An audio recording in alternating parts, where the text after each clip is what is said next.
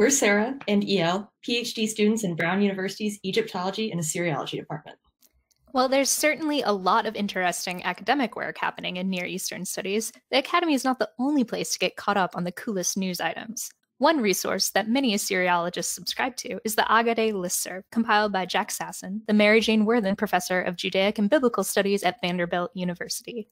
We have scoured the internet for the most exciting news stories and public scholarship related to the ancient Near East, subscribing to our favorite blogs and following the most fascinating research we can find on Twitter. Scholarship can come to us anyway, anywhere, and anyhow. Throughout the month, EL and I will curate a selection of items for interested non-specialists, then we'll share them with you in videos like this so that you can be part of the conversation. Back in 2018, archaeologists working at Pompeii uncovered a four-wheeled ceremonial carriage and have just unveiled the discovery to the world.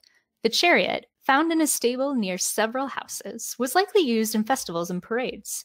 Frozen in time due to the ash from the eruption of Mount Vesuvius in 79 CE, Pompeii gives us often objects like this in an exceptional state of preservation. You can learn more about the chariot and other recent Pompeii discoveries from the BBC. Not to be outdone, the ancient Egyptian site of 𝀭Support also revealed an incredible discovery last month. Dating back about 5,000 years to the time of King Narmer, is a brewery consisting of 8 large areas containing about 40 earthenware pots used to heat a mixture of grain and water to make beer. 𝀭Support is one of the oldest cities in Egypt and now may be home to the world's oldest brewery. If you're a regular viewer of these videos, you may have heard us get excited about the dual language English and Arabic exhibit at the Ashmolean Museum, Owning the Past, Mesopotamia to Iraq.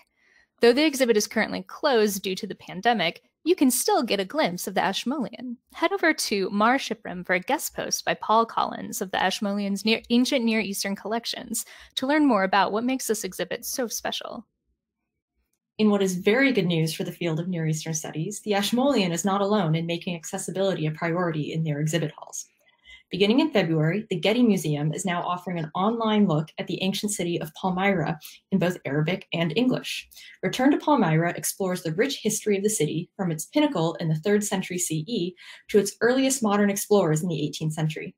The Getty Museum website is where you can find the fully online exhibit and experience the legacy of Palmyra.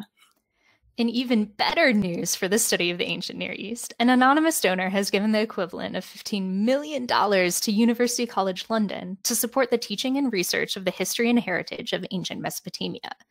The money will build on the already existing Nahrain network, which aims to end the exclusion of researching and remembering Mid-Eastern history in Iraq. Because of this anonymous donor's generosity, the Nahrain network will be able to continue its important work for at least the next 10 years. For those of us working and learning remotely, ORAC is the gift that keeps on giving. New to the ORAC project list are the archival texts of the Assyrian Empire. Building on the Nineveh-focused State Archives of Assyria project, Neo-Assyrian archive texts give a much-needed glimpse into the economic and legal history of the Assyrian power of the 1st millennium BCE. There is so much to explore from this period, and if you start looking right now, you might be able to finish reading by the time I get my PhD. Have you ever been reading through an ancient text, come across a divine name, and thought, who even are you? Well, there might now be just the solution. New from Eisenbraun's is A Handbook of Gods and Goddesses of the Ancient Near East from Joanna H. Stuckey and the late Douglas Frayne. The handbooks provide the most complete information on any deity you might encounter, from Ada to Z. To be honest, we're highlighting the latest Oxford handbooks because it sounds timely with the potential to be fun as all hell. The Oxford Handbook of the Bible in American Popular Culture examines biblical themes and characters and their impact on lived experiences and modern cultural genres. There's bound to be information in this volume on everything from pedagogy to books and films. Now, here comes the part of the show where we remind you that studying the ancient world comes with the necessity of paying attention to the societal problems surrounding the field. YouTube comments have not yet turned us off from including this section. This past month, a study of Canadian PhDs in archaeology revealed a persistent gender gap in hiring. Women represent 2/3 of Canadian PhDs in archaeology, but only 1/3 of tenure-track faculty.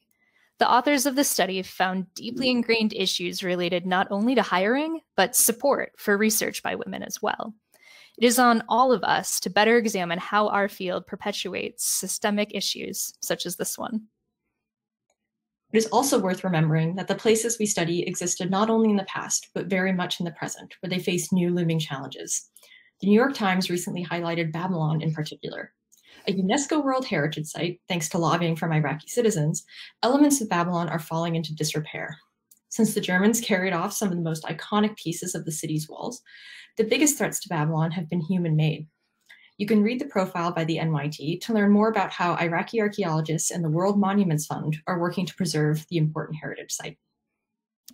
Mars was in the news again a lot this past month, so you know what that means. It's time to highlight an article about how ancient astronomers made Mars cool first.